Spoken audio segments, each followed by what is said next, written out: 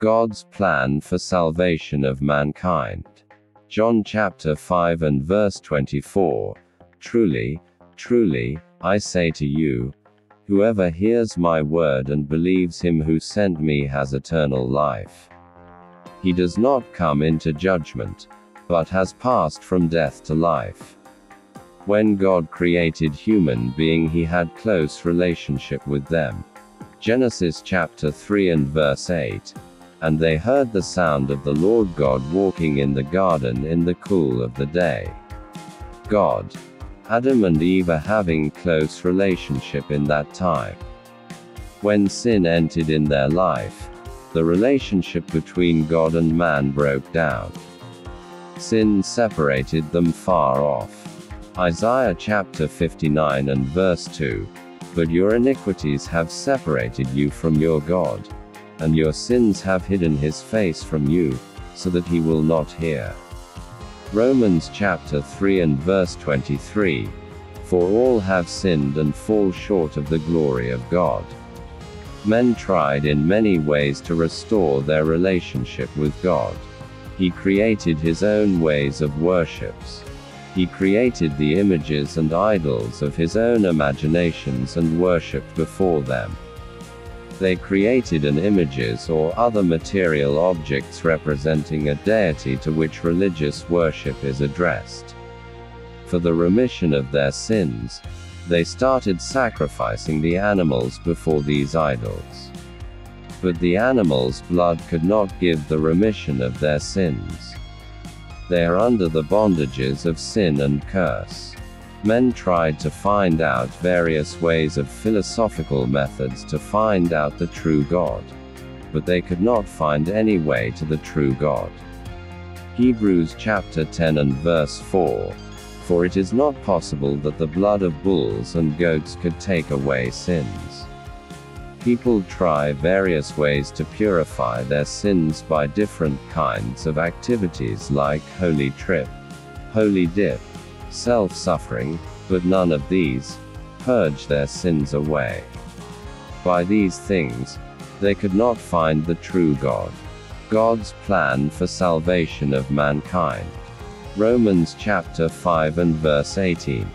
Therefore, as one trespass led to condemnation for all men, so one act of righteousness leads to justification and life for all men. Romans chapter 6 and verse 23. For the wages of sin is death, but the gift of God is eternal life in Christ Jesus our Lord. Romans chapter 5 and verse 8. But God demonstrates his own love toward us, in that while we were still sinners, Christ died for us. Acts chapter 10 and verse 43. To him all the prophets witness that, through his name, whoever believes in him will receive remission of sins. Romans chapter 5 and verse 11. And not only that, but we also rejoice in God through our Lord Jesus Christ, through whom we have now received the reconciliation. Death in Adam, life in Christ. John chapter 1 and verse 12. But as many as received Jesus, to them he gave the right to become children of God, to those who believe in his name. God sent his Son Jesus Christ into this world to save sinners. He died on the cross and took the penalty of sins of men on his own and resurrected on the third day. 1 John chapter 1 and verse 7. But if we walk in the light as he is in the light, we have fellowship with one another, and the blood of Jesus Christ his Son cleanses us from all sin. Verse of the day. John chapter 3 and verse 16. For God so loved the world that he gave his only begotten Son, that whoever believes in him should not perish but have everlasting life. Prayer. Dear loving Heavenly Father, we come to your presence with praise and worship. We thank you, Lord, for your master plan of salvation to the mankind. You created all the mankind, and when they rebelled against you, they lost their relationship with you and they become slavery to sin and death. You came to the world to save sinners. You took all the curse of sin on your body and sacrificed your life on the cross. Jesus Christ's blood can cleanse all the sins of the mankind. 1 John chapter 1 and verse 7. The blood of Jesus Christ his Son cleanses us from all sin.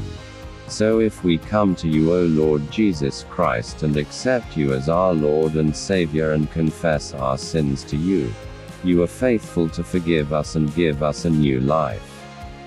2 Corinthians chapter 5 and verse 17. Therefore, if anyone is in Christ, he is a new creation. Old things have passed away. Behold, all things have become new. This is the day that the Lord has made, and this is the day of salvation. Lord, we commit our lives to you and accept your new life. Please, Lord, come into our lives and pour out your spirit of love, joy and peace in our daily life. Thank you, Lord, for answering our prayer. In the name of our Lord and Savior Jesus Christ, we pray, Amen. Thanks for watching. Please subscribe, like, comment and share.